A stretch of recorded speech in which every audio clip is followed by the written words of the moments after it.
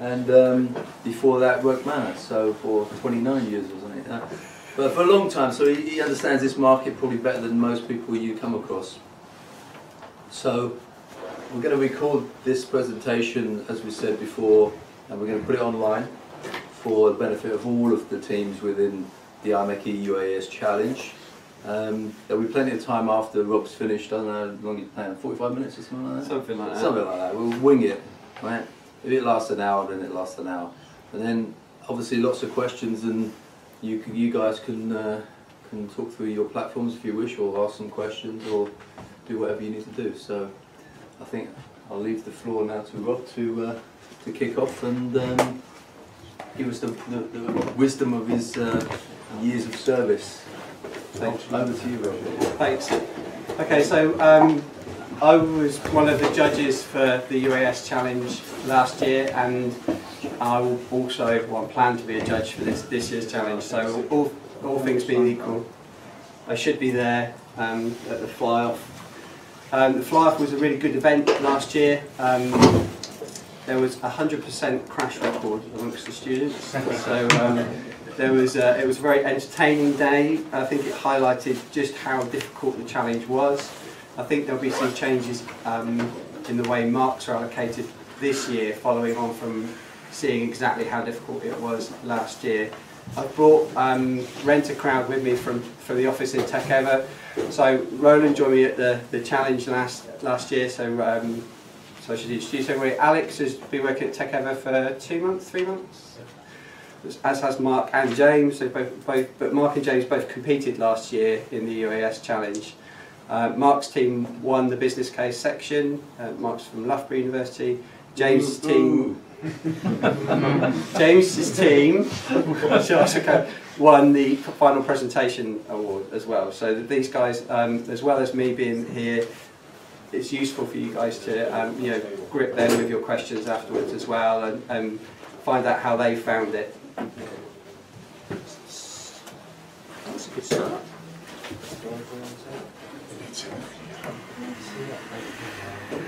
So why am I talking to you today? The reason is that you get marks towards the final score in your UAS challenge on most viable business proposition.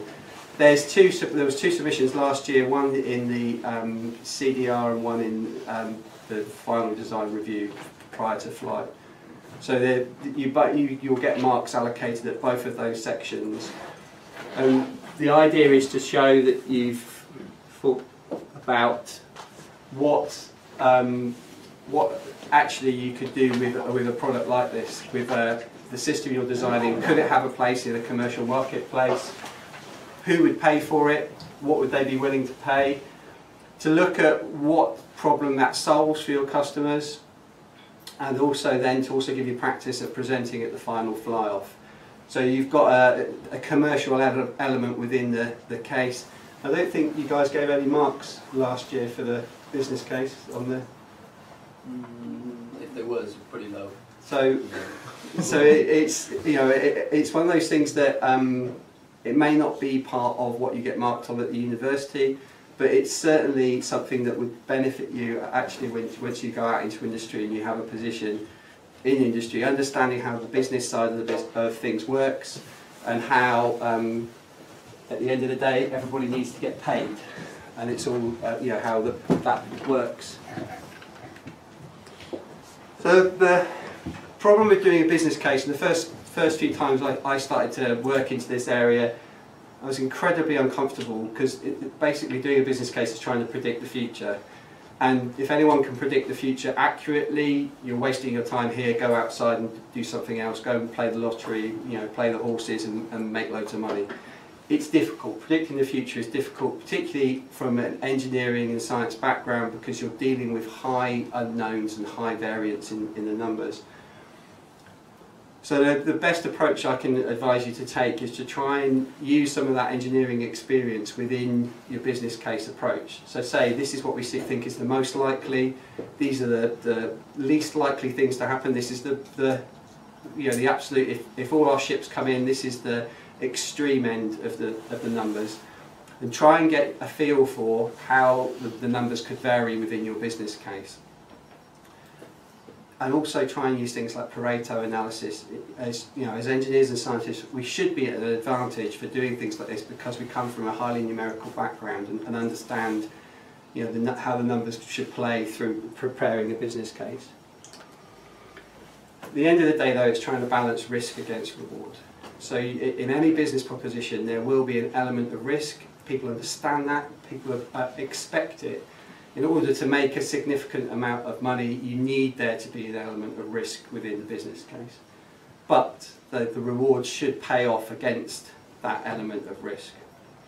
What the kind of thing that I mean, I hope you guys have seen things like Dragon's Den, and you've seen websites like Kickstarter, where the person who has a project that they want to perform, they present the case in such a way that they try and highlight the rewards of the project, and they try and show that they've minimised the risks. And all that sort of stuff it would be, you know, great to see within the business cases that you prepare actually when you submit. Now, when I talk about risk, I'm not talking about technical risk. So I'm not talking about the risk of a UAV wandering off or the risk of losing GPS while you're in flight. The sorts of risks that perhaps you might want to consider are what happens if somebody leaves the team, you know, and you're trying to develop a product and a key member of your team leaves. What about if there's a change in the regulatory environment and the weight class at the moment is defined at 7 kilos, and you build a product that's 6.5 and they drop the weight to 6 and your product is no longer viable? There's a whole load of risks within the business side of things that could take what you've done from a technical perspective and completely make it a non-viable product. So what I want to present a little bit today is to talk about the business model canvas, which is something now that we're seeing being used by routes such as Innovate UK. This is an open source business model generation tool that they've put, you know, you're in the internet generation. A lot of this information on how to create business models is out there on the internet. And this is a one-page approach to trying to summarise all of the different aspects of a business, moving from internal to external, building about activities and costs. I'm going to try and take you through that today and try and give you a feel for the way that you can analyse the way that your business works. In terms of how this goes about it actually being implemented, the actual activities that we identify within they will translate into actual day-to-day activities. So this is just a way of being able to capture a one slide. Typically, people that work in business have short attention spans, that we are a bit magpie in terms of our thinking and tend to jump from one thing to another. So how can you capture, you know, if you were trying to come to an investor with a business proposition, how could you capture your business in one page and summarise to them what the actual value is of your business and what the potential is within that business? Dragon's Den is interesting. They don't allow them to do PowerPoints or slides particularly, so, and they don't tend to give them a business plan that's written down. It tends to be that you interrogate the person verbally, and that's hard. To have all those figures and numbers in your head is difficult. But when you do your presentation at the final fly-off, I'd advise you to approach it that you're trying to pitch for investment. That you're coming and you're saying, I have this business idea, this is what we'd like, and we need to capture the investment of the people who are there, if not financially, at least that they invest emotionally in your business. I'll work that out in a minute, I promise. So some of the tools that you can use in generating your business case are things like SWOT analysis. This can be applied at a decision point, so you can work out, so the top half is internally, what things are we good at, what things are we not so good at, what things within the product function well, what things do we think we need to improve, and also then to look at the external opportunities. So regulation at the moment within the UAV industry is set to change, and that regulatory environment is moving, and that presents opportunities to companies who want to operate beyond line of sight, for example. But there's also a threat that the regulatory environment may change to such an extent that you're not allowed to do that, that airspace regulations would change, or that an accident would potentially ground all of the UAV systems in the country. Am I going about right pace? Has anyone got any questions so far? All good? One of the big things we saw last year in the business cases was that people anticipated they were going to start making revenue too quickly. So a lot of the revenue streams were, and we start selling products in month one, we get paid in month one, and then we have a flat sales of 2 a month for the next 4 years. Of course, that's not typically the way that new products are sold. Typically, this is a diffusion of innovation curve. It's this bell distribution of adoption of new technologies. This is a little bit more realistic. Unless you're Apple, you don't go out and sell 1 million on day one. You know, typically, you're going to sell 1s and 2s for the first few months, and that it's going to take time for you to generate a customer base, and it's going to take time for you to actually establish yourself as a presence in the marketplace. If you were to take a product like this to market in your own right as a company, you have no heritage, no history, no reputation. All of that stuff takes time to establish, and it's not going to come, you know, in the first month. You know, to actually take money off somebody, real money, to take it away from somebody to buy a product for you in month one of trading is optimistic in the extreme. So one of the things we're looking for in the business case preparation is some realism, and for people to show that they've thought this through, that they've actually anticipated what the likely cycle is within the business and how long it will take to get to a point where they can start making a profit. The MOD are quite clear on the way that they do procurement. So this is the CAD mid-cycle. We could go through, they've got a whole load of other acronyms, like tepid oil, which is my favourite one. This is to talk about the way that new technologies and new concepts and new ways of working get adopted. So there's a concept phase, and then there's some technology assessment. So within your business case, if you give a new product to somebody, are they going to want to see how it works? Are they going to want to assess it on a trial basis? Are you going to need to do customer demonstrations, and have you costed that within your business model? How much is it going to cost you to do your manufacturing? What's the underlying cost of manufacturing, labour, heat, light, all of that sort of stuff? How are you going to build the product? And how much is it going to cost you to support it while it's in service? So if a customer is using your product and they need spares, if they want software upgrades, if they want new features, how do you go about supporting customers while they use it? Disposal is a phrase that the MOD use, but I think for your sort of concept and for your sort of business, to think about upgrade. Yeah, how does it? What's the lifespan of one of these systems? That if you were to sell this, how long can the customer use it before you start saying to them, you know, now's the sort of time you should be thinking that the market's moved on, technology's moved on, we'd like to offer you some upgrades within the system. And then that brings you back round the loop to a new concept or a new product that takes you through the cycle again.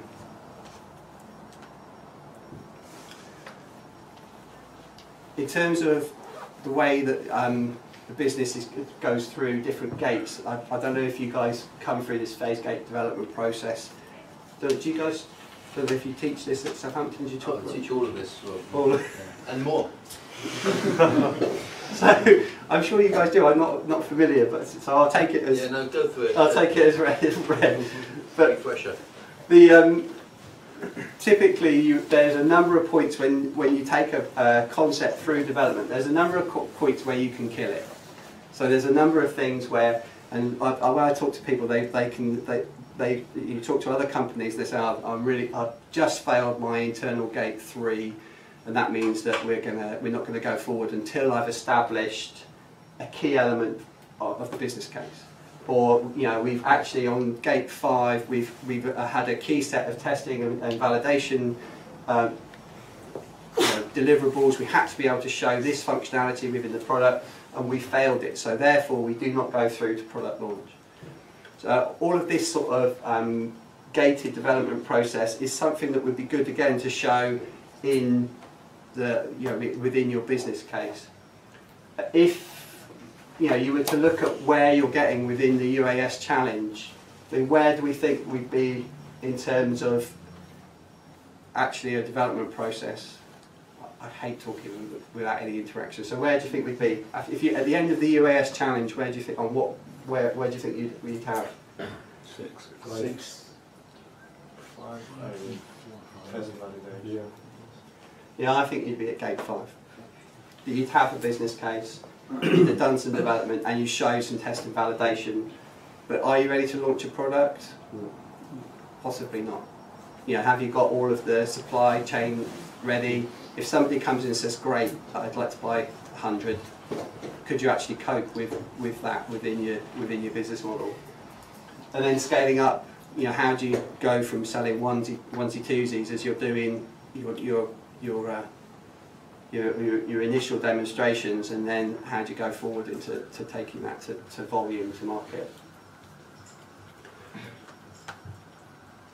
So in terms of the business model canvas, what I want to do is unpack it a little bit and try and show you how all the different elements hang together, and where those things can be presented within your business case to show really what I'm looking for is, if I'm sat as a mock investor on the business case and I'm reading your report, I want to know you've got it all covered. I want to know you've thought through all the risks. I want to know you've taken on board all of the potential snares and the potential things that can trip up your business, and that everything's under control, and that I don't need to worry and I can give you some money.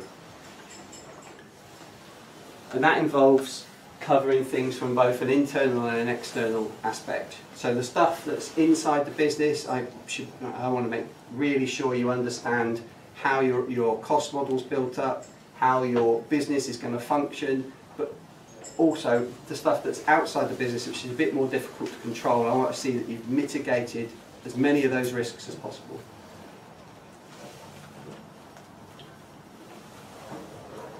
And in typical entrepreneurial style, I shall start in the middle of the template and not work from one end to the other. But the value proposition is the bit where what we do internally meets what happens externally. So why do customers come to us? What is it that we can add to the way that they do their business that would make them buy a product? And what I'd like to do later is try and work through an example. We'll pick a business and we'll map it up onto this tool. But what's the reason people would come and buy a product and come and give money to a company in order for exchange for some service or product or offering? There's some questions here that are the key sort of things to address within that. Just try and think about, how does your product make somebody else's life better? So how is their life improved by the addition of what you're offering? Whether that's a service, a piece of hardware, all of those sorts of aspects, the different aspects, should enhance somebody else's life, otherwise they're not going to part with their hard-earned cash for it. The thing that I think marketing then kind of fits in with showing the customer how their life is improved by your product, and it all hangs off this value proposition of how do we make sure that we do what we say we do and deliver what we say we deliver. Is there any questions on that bit? I think this is kind of it. If you take nothing else away from this talk, this is the slide, which is a rubbish slide in terms of in terms of graphics and things. But the key thing is what are you trying to add value?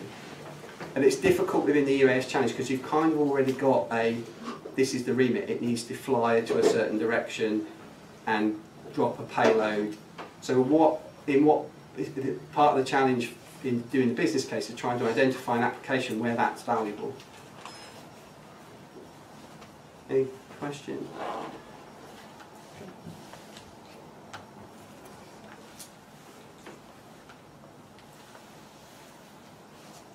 So the customer is the next thing. So if you've got a key value proposition, if you understand how that your customer's life is going to be improved, then how do you identify who your customers are. You know, can you actually get access to a customer or a potential customer while you're doing the UAS challenge?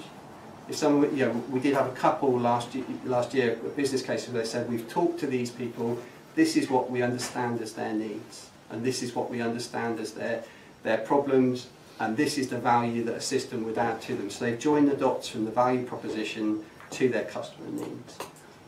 And they've identified what the key aspect of their lives that's going to be improved is through their product.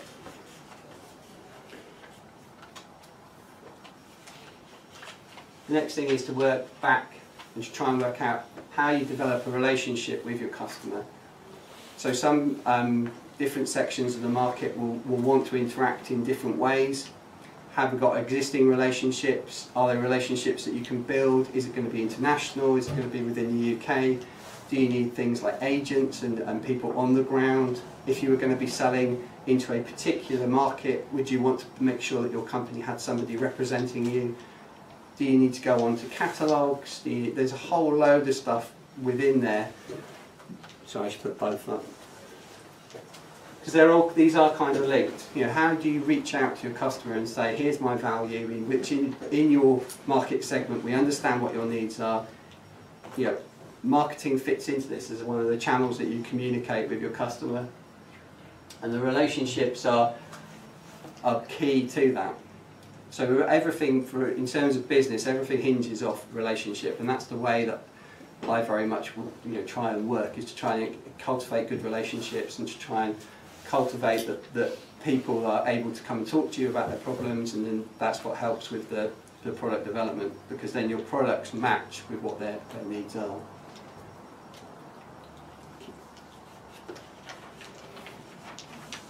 So moving back across into the sort of the internal side of the business model canvas, is to try and understand what activities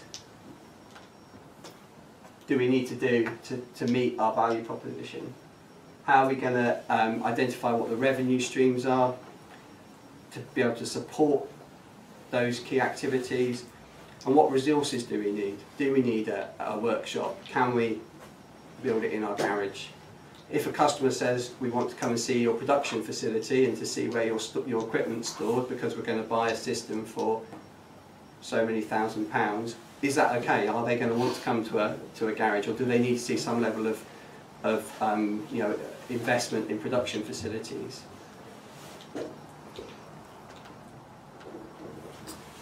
And the key partners. So within large aerospace, this is now you're starting to talk about the supply chain. How do you manage where you source your parts? If you're procuring on open market, can you always guarantee the supply of your parts? How much of it's under your control? How much of it are you incumbent on other people? What services do you need? Do you need people to be able to deliver your products? Do you need people to operate your products? How do you have partners so if you say you were to offer your platform to a company that does aerial surveys, what's the model? Do they procure from you and just they're a customer, or do they lease and have their revenue stream is easier because they just buy it by the hour and you just keep offering them new systems? So all of this side of, who are the partners? Who's going to actually work with you to achieve your goals?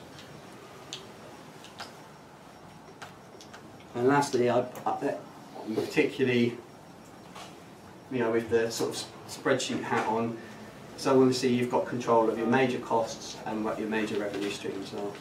How are you going to make money, and how much do you need to spend in order to get there?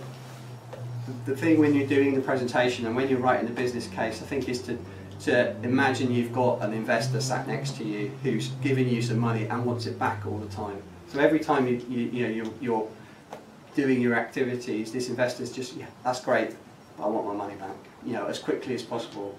Because that's, if someone's invested in the business, then they've invested for a reason, that they see potential in you, but they also want to see a return on that money.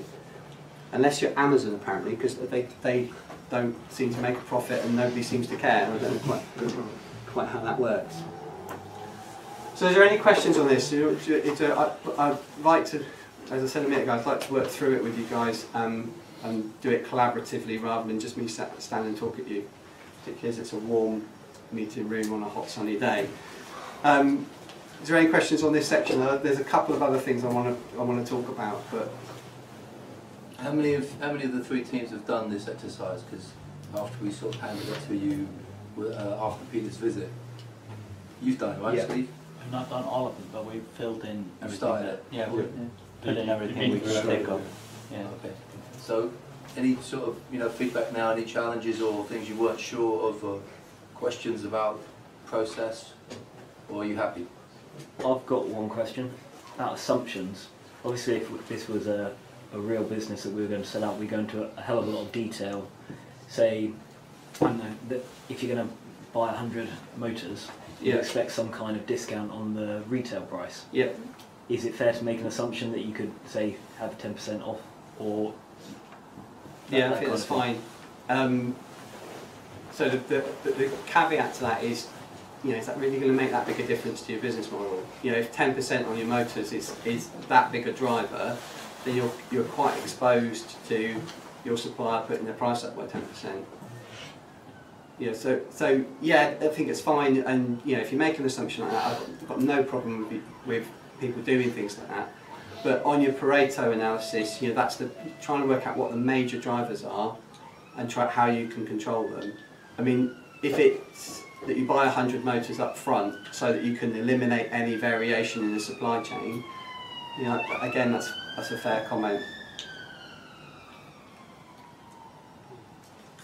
Of course, the amount of money you'll need to be bigger and your business case becomes less attractive.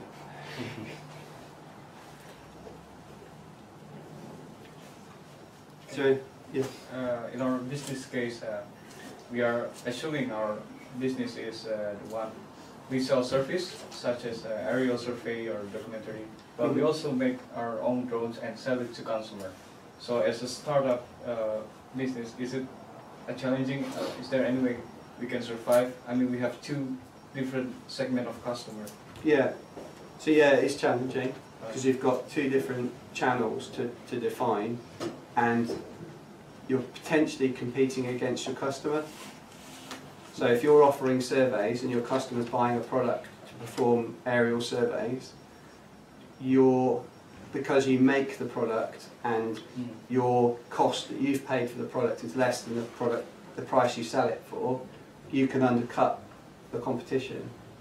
So it's a difficult model to make work because of that fact, because you are effectively competing against your customer. If you can delineate them, if you can separate them, you can say, okay, look, we'll operate in the UK, but we'll sell to customers overseas. Or if if you can stop that competitive element, so you're not competing with your customer, then the business model will look more attractive and look stronger. But at the moment, it sounds like a challenge to make work. Got a quick one. When we come to forecasting our sales in the future, using that bell curve, What's the next slide? What's a good way of roughly knowing how many we could estimate of selling, apart from looking at another company's business model and just matching it? Market surveys, so you can say, so there's companies like Frost & Sullivan and other companies that show we anticipate there will be this much with volume within the marketplace. So I don't know if you've seen this number that UAVs are supposed to account for 10% of the aerospace industry. So that's all projected through by volume of how much people predict that UAVs are going to get taken up. So yeah, market reports, but also looking at how other companies have managed to do it. I think the danger with that is that you can end up presenting quite a pessimistic business case, because you look at somebody else's and you can sort of, well, I mean, there's companies like, actually I probably won't mention companies by name, but there's companies who have been in business a while and haven't sold products, who have managed to keep going on the strength of investor funding or R&D funding from different routes, and haven't actually got to the point of product sale. So it can lead to quite a pessimistic business case. It's difficult to gauge, if we've got a product that's got a new piece on it, a new idea. You could assume, well, everyone's going to jump to this product then. Yeah. But they might not. They might want to stay with the reliable brand that's already been out there. then, so we can look at other business models, but we can't just assume we're going to get 50% of what they're getting. Yeah, and that's, so if you have got a competitive differentiator, if you can Yeah. show that your product is different from everybody else's, there's something there that's, the one that gets talked about a lot is Marmite. There are other people that make that, that product, but people keep coming back to the brand, that people keep coming back to, it is different from everybody else, and even the competitors sell it in tubs with yellow lids, and it's all. But if you can establish a position quickly, and if you can establish capability quickly, that's one way of doing it, is to offer a discount to the first few customers, or to offer it for free to a key customer that then shows it in the marketplace, shows that it's. If you can also try and convince, if you can show that it's not worth competing with you, then you'll find that people, that's the other thing within the business case, to show that it's just not worth competing, because you've either established dominance or you're at a price point that's difficult to compete with, then you can try and sort of establish a good market position from that.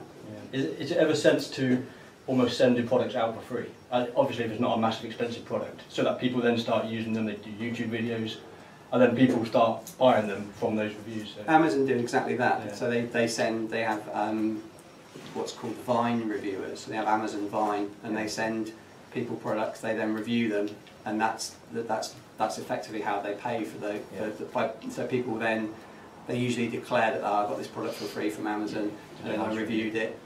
I mean, that's at a different scale, because you're in sort of very much the consumer tech, where they're selling hundreds and thousands of systems, and then you get economies of scale then as well. So because you're buying 100,000 batteries or 100,000 motors, it's quite a different market.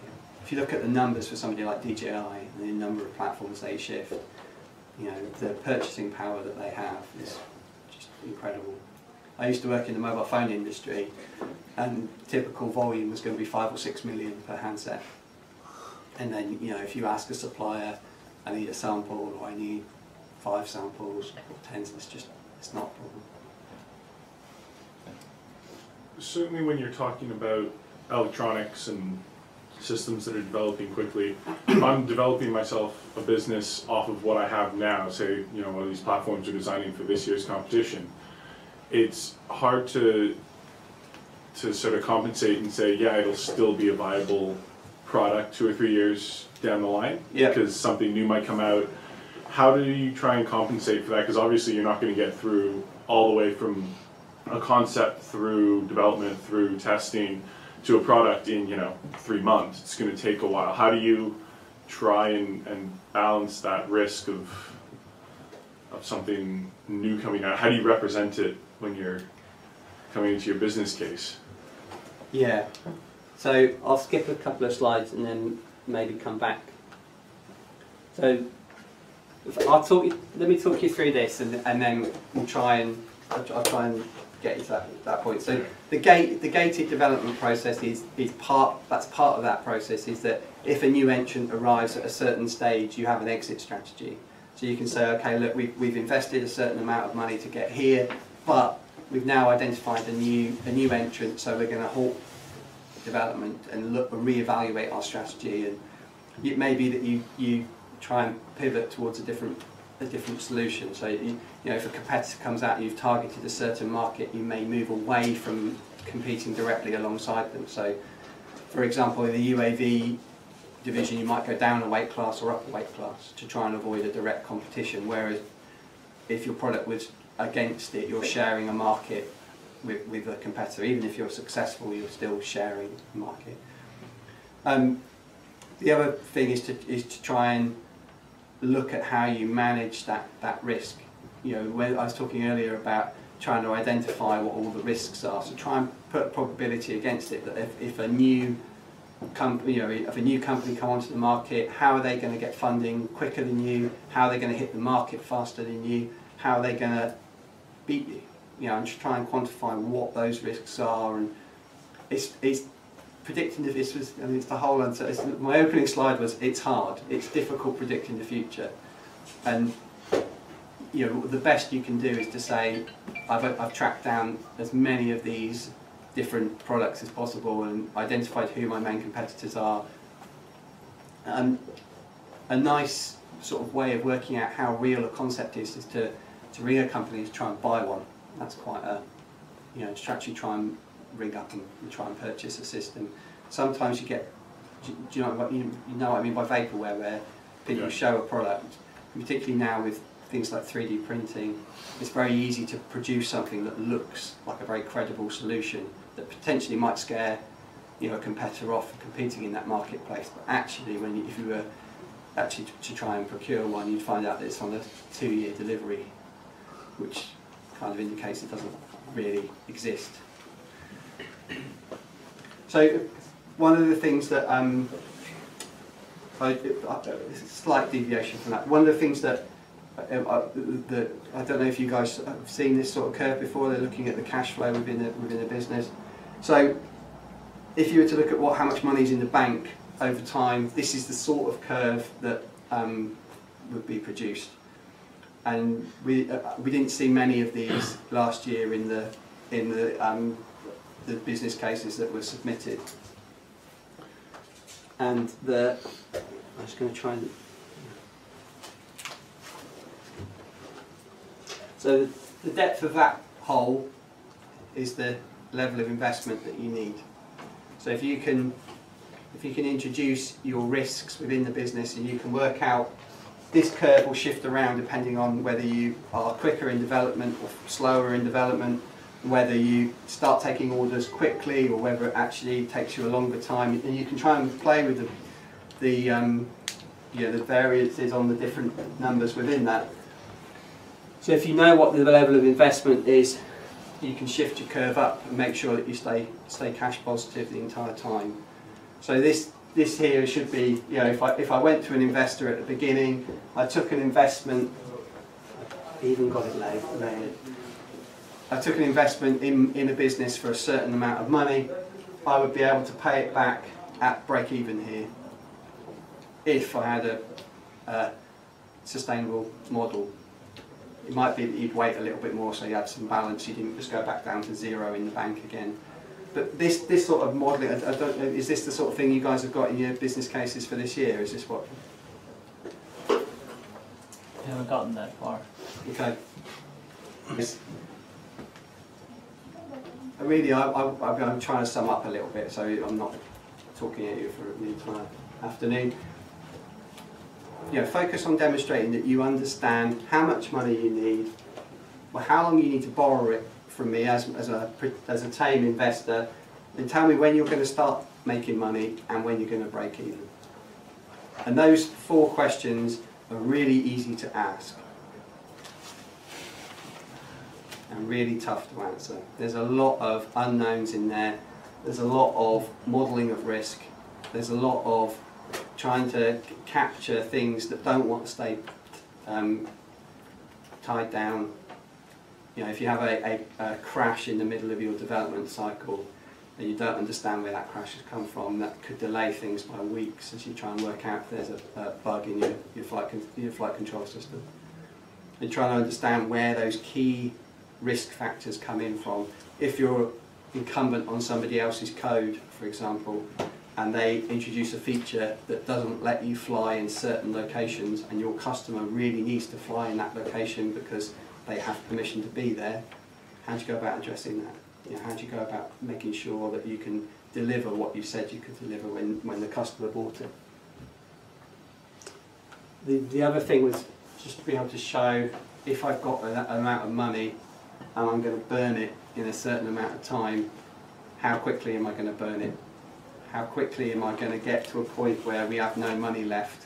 So this is the straight line is predicted, the red line is that's going well. We are completing our tasks faster than the money's going to run out, which would be great. And sometimes things work like that, sometimes, but sometimes they don't as well. How is risk of capital measured or viewed? I mean, if I go to an investor and say, oh, give me £1 million of your money, he might turn around to me and say, well, how much money are you putting in? How much risk are you taking? If you're not prepared to take a risk, why should I take a bet on you? I think that comes down to what the business model is. So if you're saying the opportunity is to invest in a company and you take a percentage stake in the company, that's different from investing in somebody and it's a sole trader and you're effectively funding them for the next few months. And again, usually an investor wants some sort of return. If it's I've said basically it's this is like a bank loan. You would go and take some money from the bank and you give it back in a certain amount of time, you pay back a certain amount of interest. Typically an investor, like a venture capitalist or an angel investor, they're actually usually investing in the person. They're usually investing in the person they can see. They can't usually touch the product. They might be able to see a prototype, but they don't go, they can't see, typically we wouldn't go and see one of these flying at an investment pitch. You'd be talking about, I have control of the finances, the business plan is fine. So yeah, they asking somebody to put their money on the line I think it's a fair enough thing if they really believe in their business model. But in some respects, by taking a share of the business, you are kind of asking them to put their business on the line. We all watch Dragon's Den, is that or something like it's that sort of, it is people do, to get to the sort of stage where they have a business case to be able to present, people have typically done things like to get the business up to a point where it's running, and they've already done things like put their house back on the market or taken bank loans or maxed out their credit cards to get to a point where they've got a working prototype, they've protected their IP, they've engaged with factories who are going to scale up should the orders come through. Having a viable long-term business model, there's lots of elements that are needed in it. And I think it's a difficult question for you guys to answer as part of the challenge, because it's not what you're all focused on. It's kind of a side task against trying to get UAV flying, but it's it's not an easy way to win marks. It's another way to win marks as well as flying. I think to neglect the business case would be, we did have teams that just didn't submit one last year, and it does put you out, effectively put you out of the running for winning the grand prize.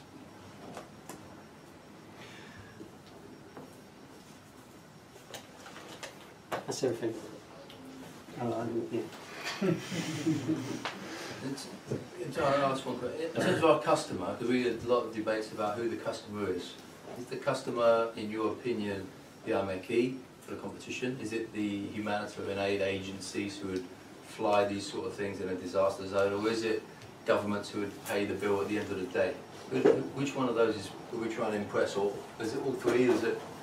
So the customer is the person who's going to give you money.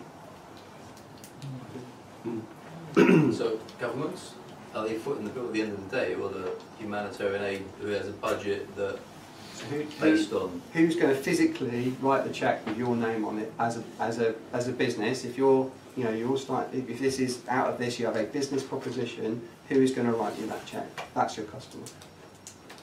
Yeah. Then how would you sort like an investor that you're talking to in the beginning of the process? Would you put him as key partner, or would you put him as customer? Yeah, key partner, right? He's a key partner supplying a key resource, which is cash. Yeah. Right. With regards to investment, are medias like Kickstarter a viable, credible bit to put in the business case? Yeah, I don't see why not. It could be hit or miss, if you get investment or not. Yeah, I mean, I saw a Kickstarter this week where somebody had tried to crowdfund accommodation. So they'd been turned down by a housing association who looked to crowdfund accommodation, and out of the £200,000 they'd requested, they'd actually got £20. Yeah. So I don't know how you quantify the risk in your business model but your exposure is low to do, because effectively they're giving you their product order money up front. I know it's not an order, they're investing in the company, but your exposure to not delivery is relatively low. Do you know the Zano drone? Yeah. So that's been in the media a lot, but the risk to the guys that actually did the Kickstarter, I don't think they've suffered a great deal of negative consequence in terms of, actually financially those people who set the company up. I don't think they've lost their houses and things like that. It's the people weren't buying the product; they're investing in a business in return for receiving the product on the end. It's such a new model. It's just not. Reputational damage to them now. They're dead in the water, right? Because if they ever come back to surface their heads again, the name is forever tarnished with that Zano label. Yeah, and if you're a startup like that, if you bring there's no guarantees that as a startup they'll ever do another product. I mean, personal reputation damage, you're right. But and that's a risk. Again, it's how do you manage that risk? How do you say if you didn't hit funding? That's one thing. If you didn't hit funding, we did this. There wasn't a market need for it. You could quite easily prove that there wasn't a market need. But if it's that you've taken the money and you've not delivered, that's something else entirely. Because they only failed because they didn't have a working prototype when they did the Kickstarter campaign. So that's a mistake on their behalf, as opposed to had they not done that, or had they had one, then they would have still got the funding. And yeah, but that meant they could go to get investment, having spent less themselves by not having a working prototype. So their exposure was lower. I mean, I can't comment on them on a person, but it's just from looking outside, that's how it seems to have happened. It was one of the biggest Kickstarter campaigns of over £2 million. Mm-hmm. So that, in a sense, shows the strength of the buoyancy of that small UAV market, if you like, the multi-rotor market. In terms of a toy, you might argue. Yeah, I mean, I think it's the price point that they were trying to hit as well. So they were trying to hit a certain.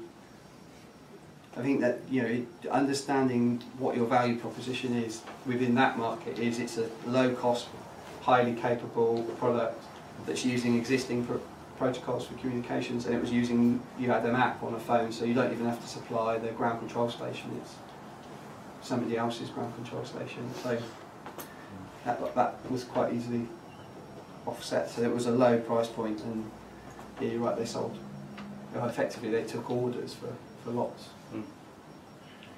I think it's a real shame. I think it's a shame that they're not successful.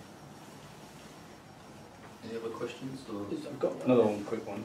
We'll have a value of how much our UAVs cost to make as a one-off.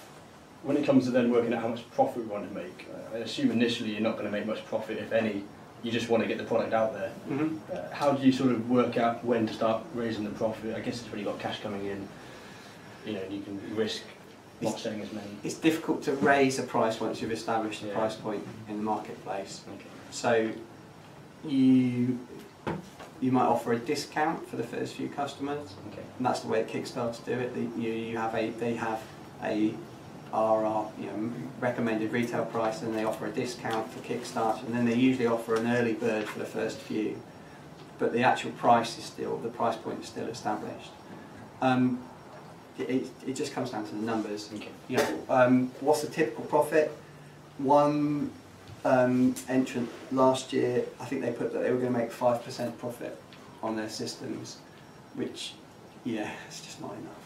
It's not enough. Is that when you include taking out salary and building costs and machinery? Yeah. Okay.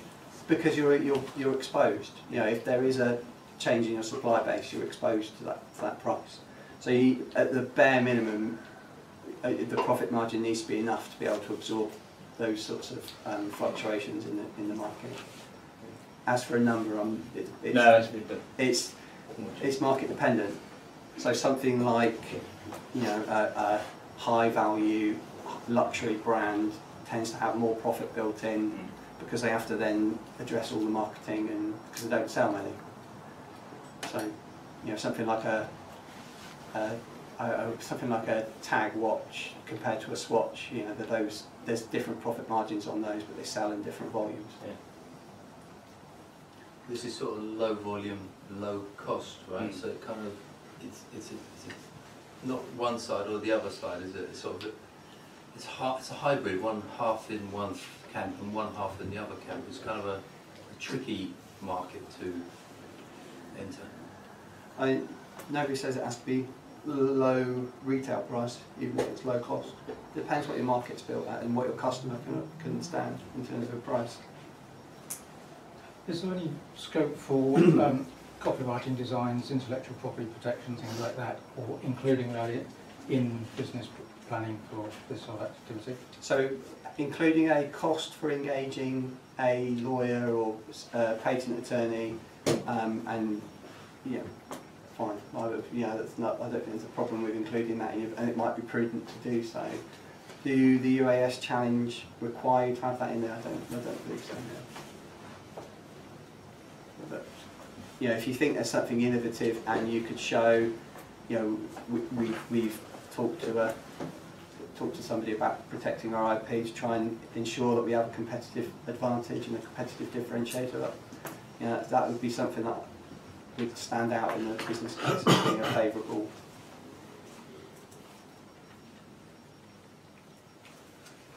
Okay, any more questions? No? Okay. Well, thanks very much for